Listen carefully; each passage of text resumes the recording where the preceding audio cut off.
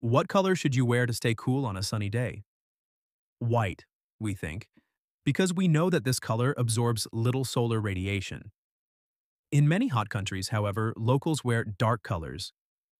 In the Sinai desert, for example, Bedouins also dress in black or blue. Why? Things are not that simple. The color of a surface determines the amount of light it absorbs. The darker it is, the more light it absorbs, and therefore light energy, which is transformed into heat. When the sun is high in the sky, almost 1,000 watts per square meter reach the ground, and a black object absorbs up to 90% of this energy. On the other hand, we must also consider the way in which an object loses energy by emitting radiation. All bodies emit radiation, and the hotter they are, the more they emit.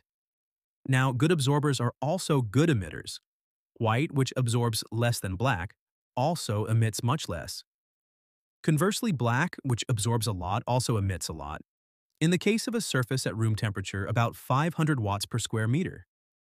Desert nomads wear black clothes for this reason. They radiate heat away from the body more efficiently, and because of convection. People who live in really hot places do not wear tight or tailored clothes, but loose-fitting garments that allow maximum air circulation. A warmer, dark suit heats the air inside it. This warmer, less dense air rises and exits through the porous fabric, while the colder, heavier outside air enters the garment through its open bottom.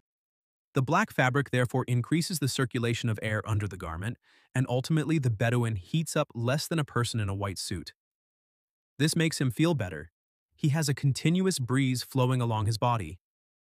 Upward convection through a warmer black garment is greater than through a cooler white garment.